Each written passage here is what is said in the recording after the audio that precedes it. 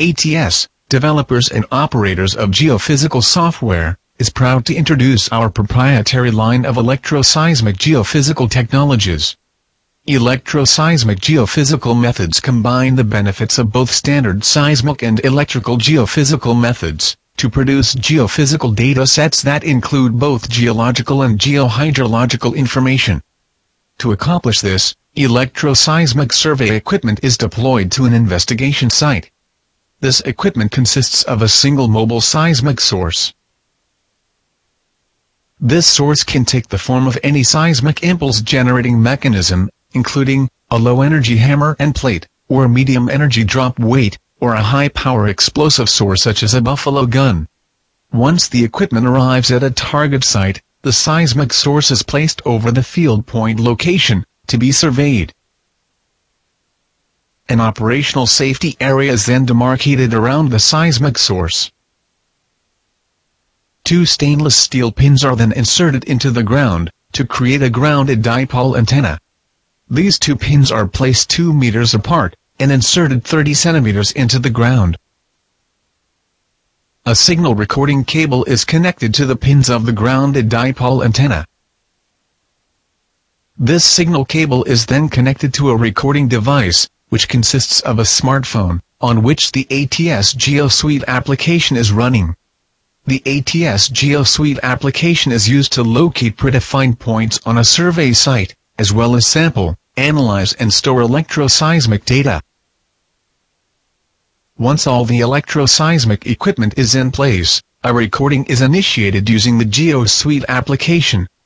The seismic source equipment, which ordinarily consists of a 300 kg weight, attached to a hydraulic lift system that drops the weight from a height of 5 meters, is used to inject a seismic impulse wave into the ground. This process of striking the ground is repeated 10 to 20 times on one location, in a process known as data stacking. Data stacking improves the signal-to-noise ratio of recorded electroseismic data, which in turn produces higher quality results. The seismic impulse wave travels through the underlying rock strata, spreading out from the seismic source point.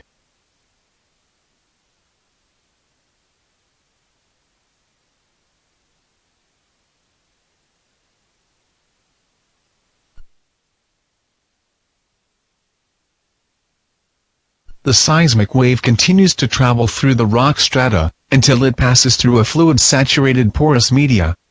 This porous media consists of grains of minerals with pore spaces in between them. These pore spaces are filled with fluids that contain free-moving ions. Since these minerals are inherently charged, due to their molecular construction, some of the free-moving ions within the pore space fluids are naturally attracted to the mineral surfaces. This process is called equilibrium of charge. The process results in a thin layer of ions that coat the surface of the mineral grains. When a seismic wave passes through the fluid-saturated porous media, this thin layer of ions around the grain of rock is disrupted and some of the ions are pulled away from the grain's surface. When this happens, a charge separation occurs and equilibrium is broken. The process of charge separation produces streaming currents within the pore space fluids, resulting in the generation of electromagnetic fields. These electromagnetic fields expand outward from the charge separation source at the speed of light, in the toroidal shape of a dipole electric field, until they reach the surface. The electric fields are picked up at the surface by the grounded dipole antenna and are transformed into a set of time-varying potential differences. These time-varying potential differences are transmitted through the signal cable to the GeoSuite application, which records the signals and stores them for later processing. As the electroseismic geophysical technique is a point-based system that only samples information directly under the seismic source, a two-dimensional image of electroseismic data is constructed, by collecting electroseismic data at a number of discrete points, in a profile line. This is done by relocating the electroseismic equipment to these discrete points, and repeating the data collection process.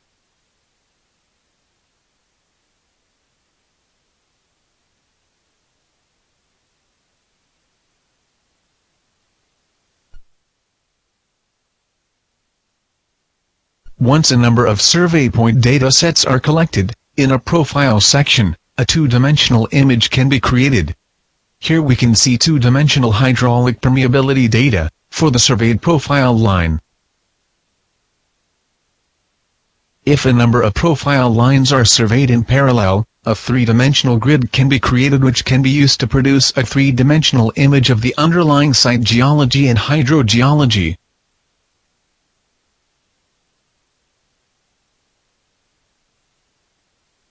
Here we can see the underlying electroseismic permeability data, shown as a three-dimensional isometric surface data set.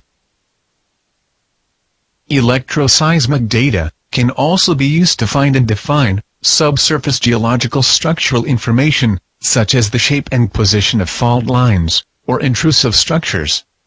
An example of this is shown.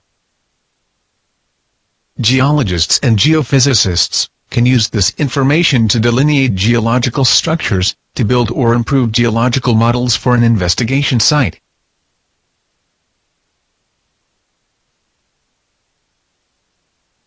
Electroseismic data can also be used to delineate fracture networks and secondary permeability fluid flow systems under an investigation site.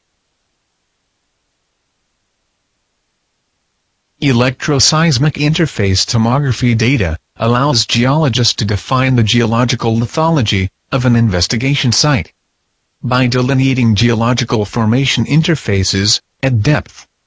This produces geological maps similar to standard seismic methods.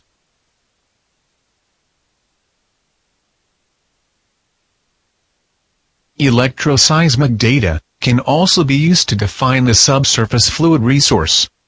In this example, the investigation site groundwater resource potential is defined. However, electroseismic data has been effectively used to define hydrocarbon reservoirs, geothermal resources, and natural and unconventional gas reservoirs.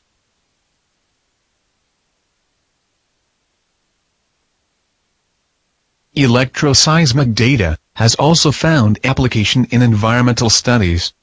Here we can see freshwater aquifers, visualized in relation to saline intrusion, within a complex fractured permeability network.